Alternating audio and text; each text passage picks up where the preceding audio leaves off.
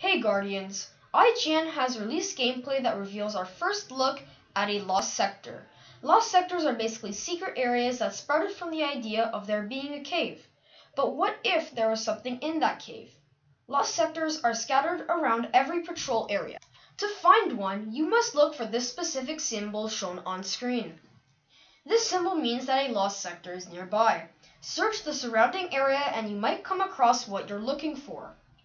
In these lost sectors are enemies you have to defeat, followed by a boss guarding some treasure.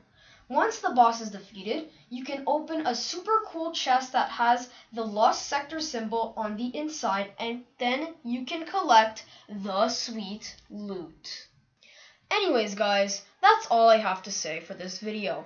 I hope I helped you expand your knowledge in the Destiny 2 universe.